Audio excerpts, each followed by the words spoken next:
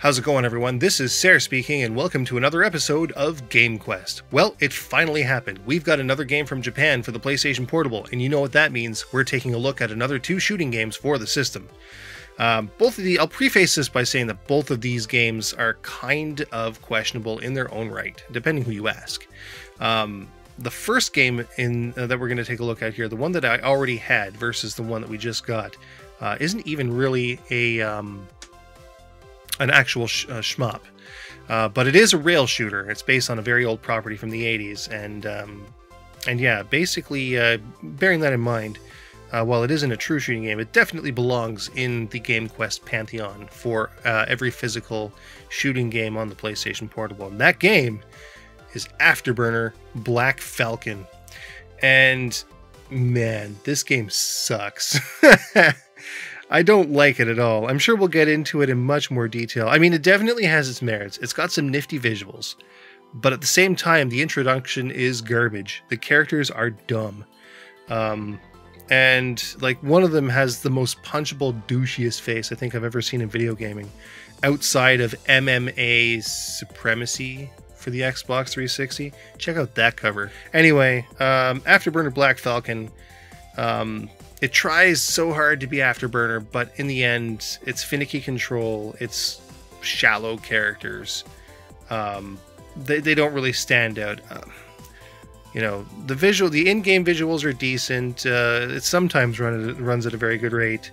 And there are some nice customization aspects, but I'd rather play regular Afterburner any day of the week. Even Afterburner Climax is much better, let's be honest. But yeah, Black Falcon, meh.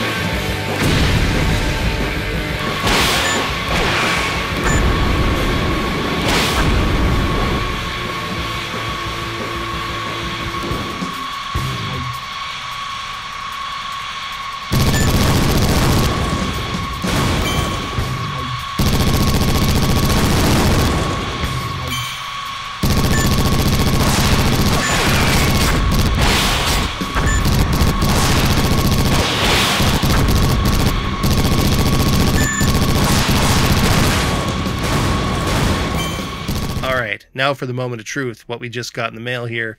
You all know, if you've been watching Bullet Heaven for a while, that around April 1st, we like to get a little manly around here.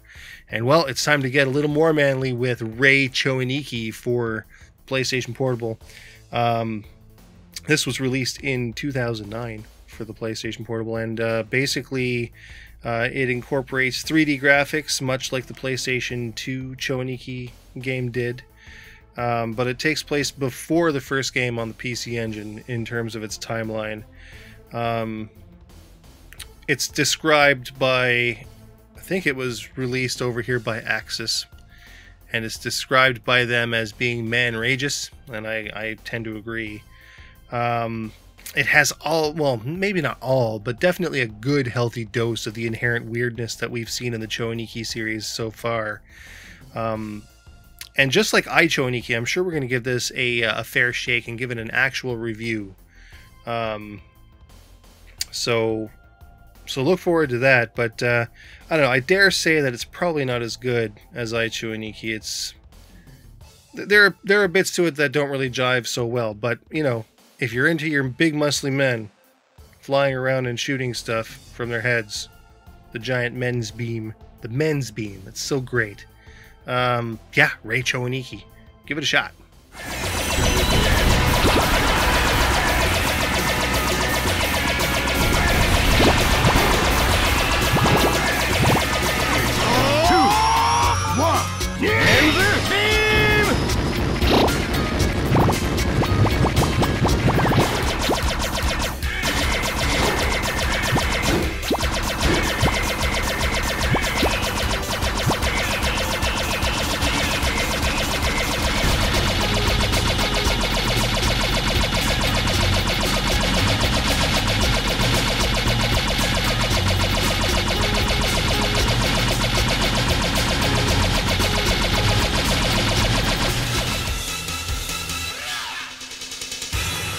Well, that just about does it for this episode of Gamequest. Yeah, it was a little bit of a short episode, but, you know, we only just got the one game. But the good news is we've got 4 more titles, at least 4 more titles floating around out there that we're sort of waiting on.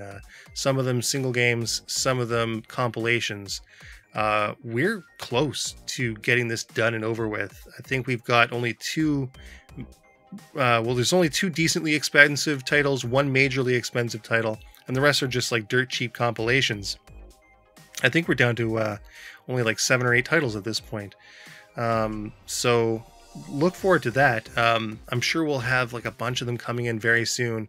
I've been waiting on a few of them for a little while now, so the next episode should happen sooner rather than later. So yeah, as we continue on to collecting every physical shoot 'em up game for the PlayStation Portable, hopefully you guys will tune back in. But until that time, this is Sir Flash. We will see you guys later. Bye for now.